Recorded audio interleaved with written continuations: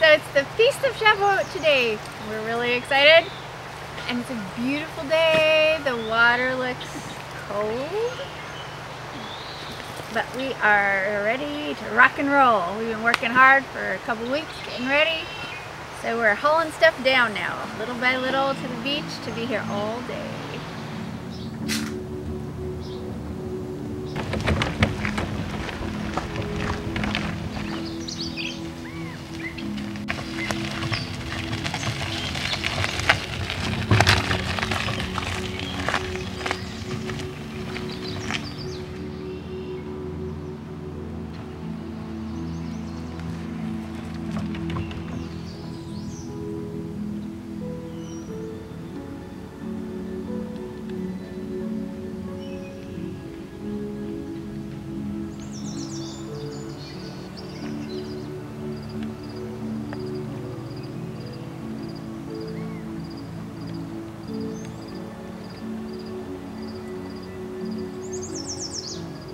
It's really early in the morning on Sunday morning, and we're going to claim this space this morning while the borikas are in the oven. Wish you were here to help. Next time.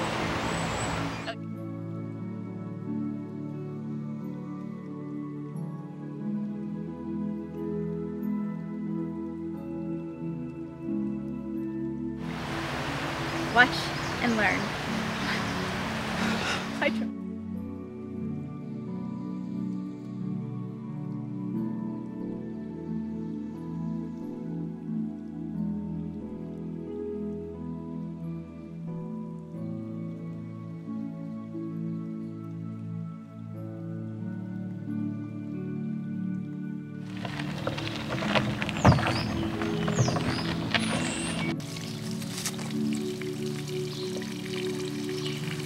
Water the garden before the heat of the day because it's going to be a hot day.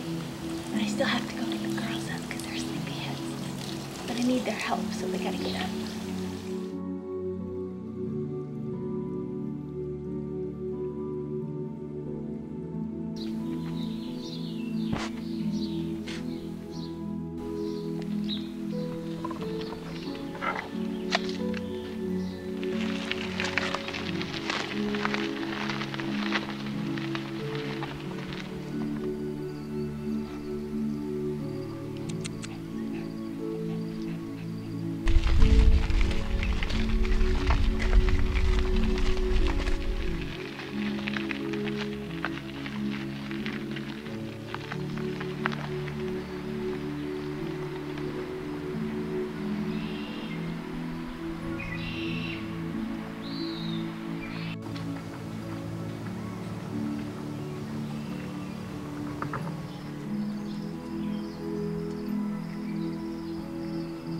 You know what you're doing?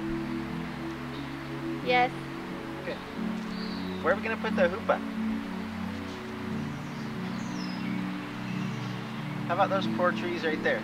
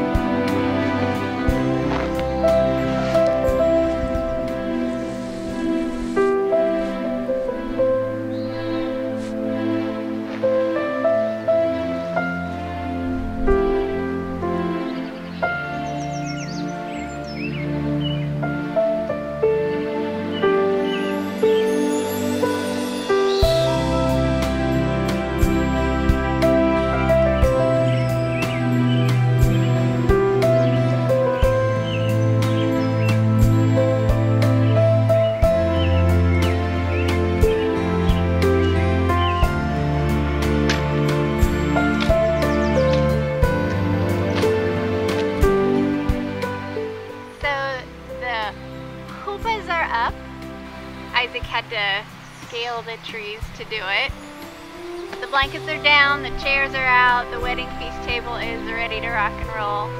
So we're gonna go back, get the food, get the girls, change into some white clothes, and come out here and enjoy Shavuot for the entire day. It's a beautiful day, beautiful, beautiful day. I'm very excited. I'm hoping lots of people come. Whoever Yeshua would like to send, we are here and ready and waiting to tell them the good news about the Melchizedek covenant.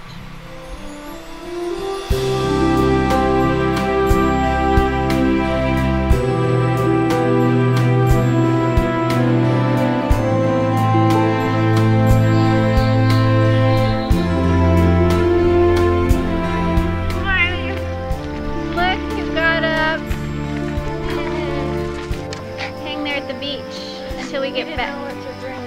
We didn't know if you wanted all pretty stuff there.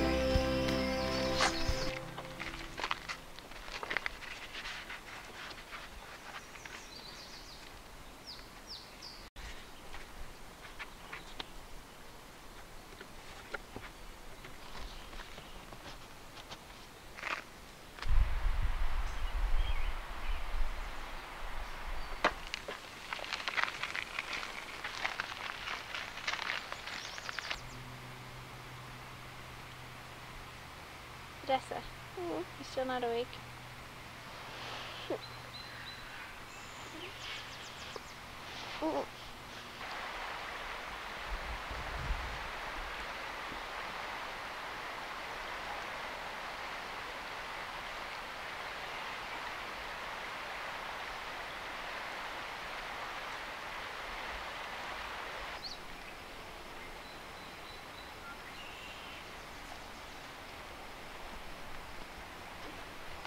The last thing is the cooler.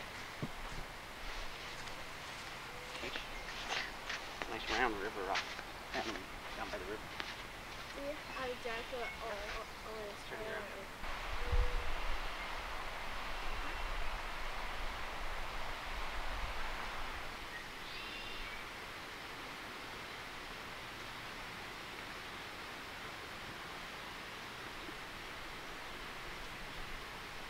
Shavuot is all about the covenant. It's all about coming into covenant. At the base of Mount Sinai, Yehovah invited Israel into covenant with him, into a marriage type arrangement with him. 40 days later, they committed adultery and thus broke their covenant, thus needing a way back to that covenant.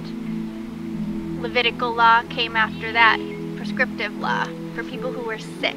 So it was given as a prescription, as Dr. David Perry says, so that they could have Yahuwah's presence with them until Yeshua came and did away with the Levitical law, restoring the original Melchizedek law that was given before Levitical law. There at the foot of Mount Sinai, and you can read it for yourself in Exodus 19 through 24. And today, as a new covenant believer, you get to enter the Melchizedek covenant, the original idea of Yahuwah. Not the Levitical law, but the Melchizedek law. After Yeshua left, do you remember he told his disciples to wait? Basically, he was telling them to wait in Jerusalem during the Feast of Shavuot for the promise that would come. The promise that would come was the Ruach HaKodesh. The Ruach HaKodesh came and moved like a mighty wind through all the people that were gathered there and poured herself out on them. And that's what we seek today. We want to enter the covenant, the Melchizedek covenant. We want to have the Ruach HaKodesh land on us.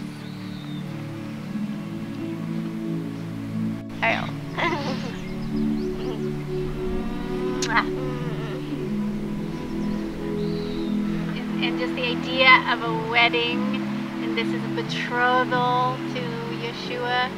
I love Shavuot because it is so beautiful.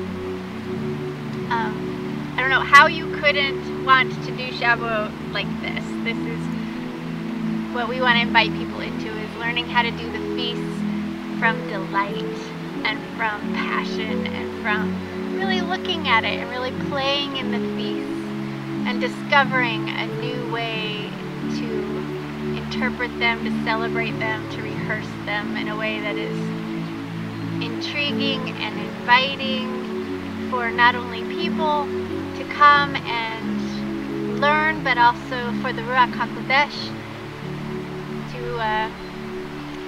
to enjoy being here as well.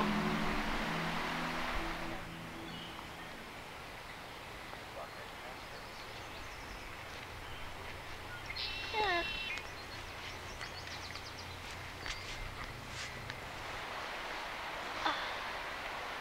Orange. Huh?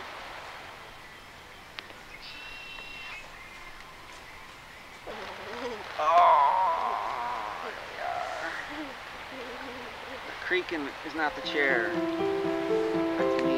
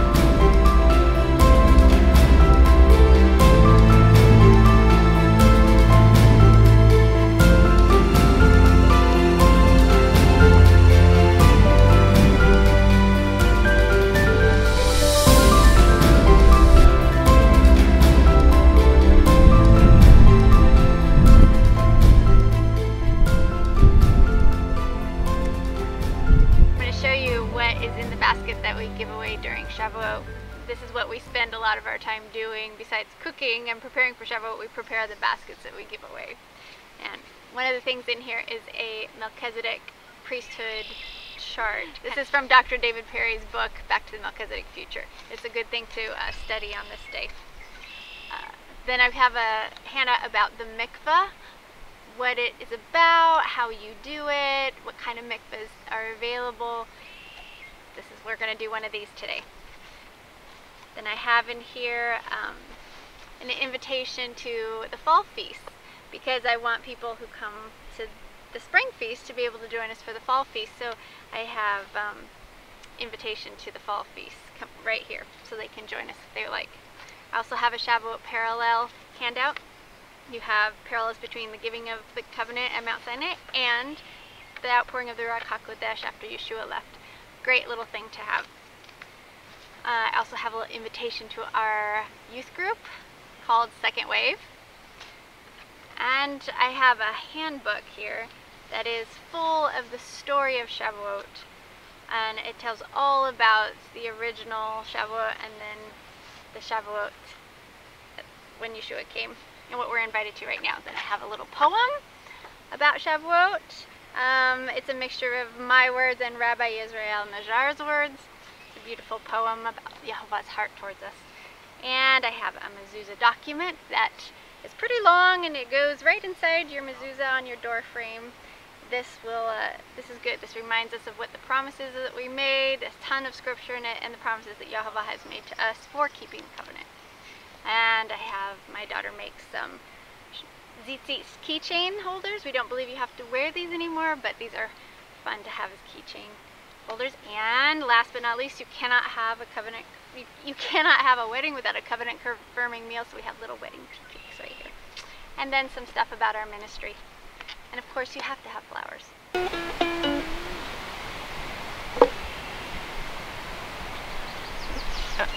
Okay, I will have to. Okay.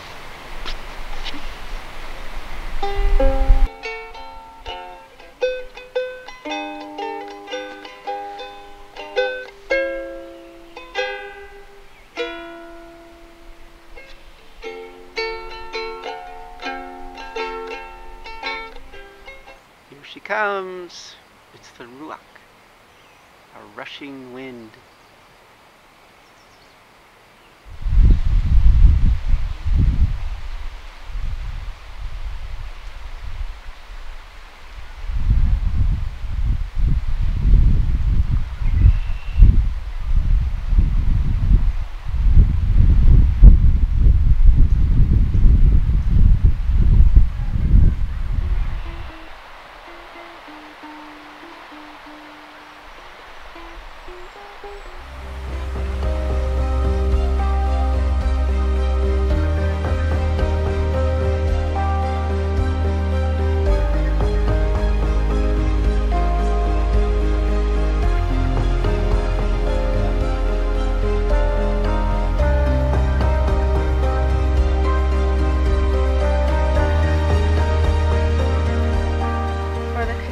Is your formal betrothal to the king, to the bridegroom. It is your agreement to be part of the royal priesthood, accepting all assignments and rhythms associated with that position. Yeah, I will be betrothed. See unto me in righteousness and in justice and in living kindness and in compassion, and I will betroth thee unto me in faithfulness, and you shalt know Yehovah. Hosea 2:21-22. Will always be good, and I will give you the ability, in lieu of your virginal faithfulness, the ability to keep the life-giving covenant by which you and your children will live in health and tranquility. All these conditions are valid and established forever and ever, and are established in the Torah and revealed in the life of the groom, Yeshua. Yehovah, desiring to confer privileges upon his people Israel and to transmit these valuable assets to them, takes upon himself the responsibility of this marriage contract, to be paid from the best portions of his property, the best being his own son as the kinsman redeemer, the bridegroom who has proven himself worthy to carry out the conditions of the contract in favor of his father Yehovah, and to enable those that love him from the lost tribes and all who are grafted in to be reconciled back to his father, to the original Melchizedek priesthood, and to inherit substance now and in eternity. And the bride has made this pledge before Yehovah and before these witnesses, that in Yeshua's name, through his work and his gift of the Ruach, she betroths herself to her groom without reservation as his bride forever. She trusts that the groom will rescue her from Hasaton's grip and seat her at the great wedding feast, where the culmination of this marriage will be enacted in full. She promises to delight in him and takes on the requirements of the covenant with the general and unique assignments given to her as an individual. May the bridegroom rejoice with the bride whom he has taken as his possession, and may the bride rejoice with the husband of her youth while uttering words of praise.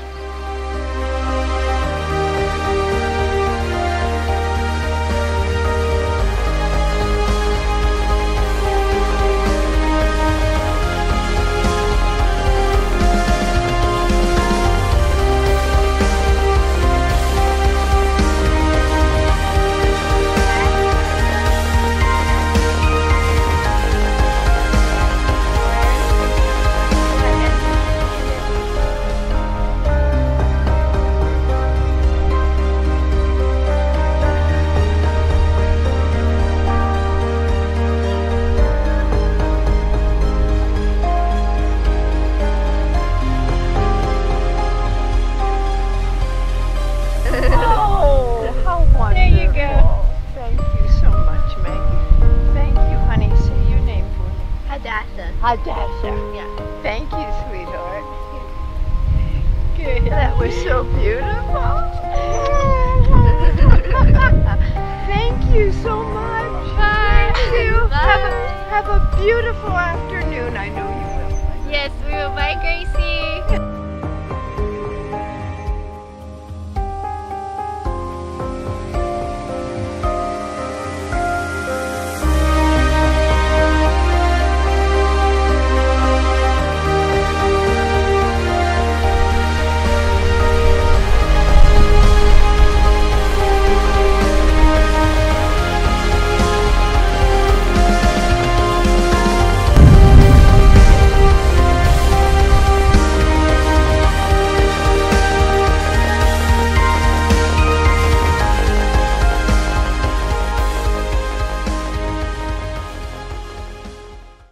was just wondering why we blow the shofar on Shavuot. Is it because there was a sound of shofars from the mountain at Sinai? Or is it because we're making a proclamation? And we could also be announcing a high feast day and an assembly summoning Israel.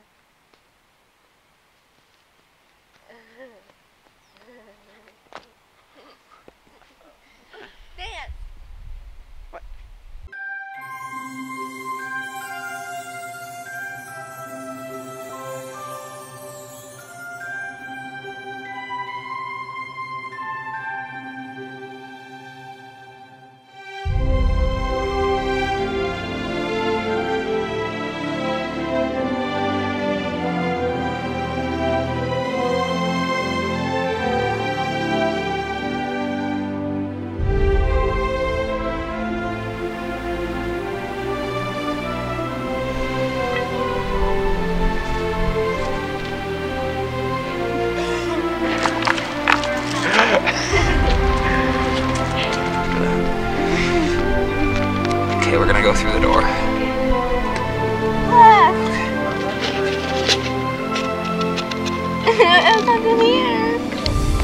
I keep on these rings because these are both symbols of a blood covenant. This was Rebecca, and then this was with Yehovah, and then this is the same. So I keep those on. But that other necklace, I had been wearing it for a couple years, showering with it, everything, and it'd been fine. But then I went mikvah. I came out of the water. I was drying off, and I could tell right away I didn't feel it, and I was like, it's gone. And I looked down, and it's basically between my feet, laying on the beach. I was like, okay, that's trippy. That's never happened before. Well, put it back on. Go about my business. The next time I come down to mikvah, go out in the water, mikvah, come out, I'm drying off. It's gone again, and it's on the beach. It's funny. It was unbelievable. Well, it's believable because it happened to me. But anyway, so then I knew that next time I mikvah, that I needed to take that off first, because I probably wasn't going to get 3 strikes, because next time I came out of the water, I wouldn't be getting that necklace back.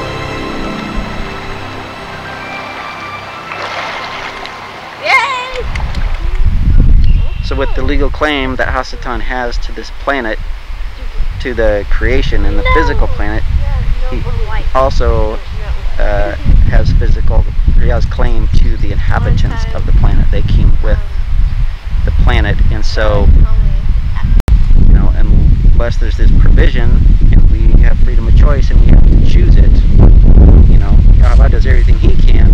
They pay the ultimate price. Yeshua did, but we have to make the choice on our part to accept it and join into the plan to get free. So it's a big deal with eternal consequences to get free of that claim. And it's not about how much we love the King or how much we've given our heart there.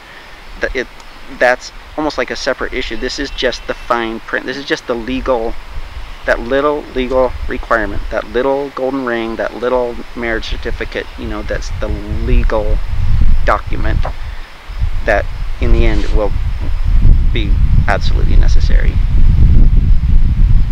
It would be better if you never entered it than to enter it, you know, hastily or too quickly and then turn away from it, you know. So we take this very seriously.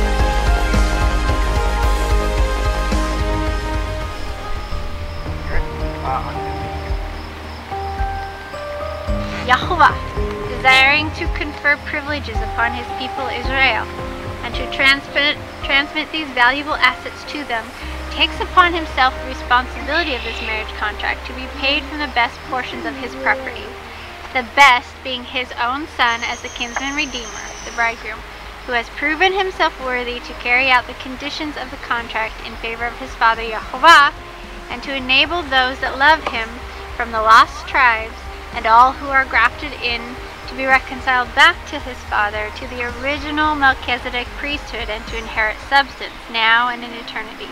And the bride, individuals within Israel, have made this pledge before Yahuwah and before these witnesses, that in Yeshua's name, through his work and his gift of the Ruach, she betroths herself to her groom without reservation as his bride forever.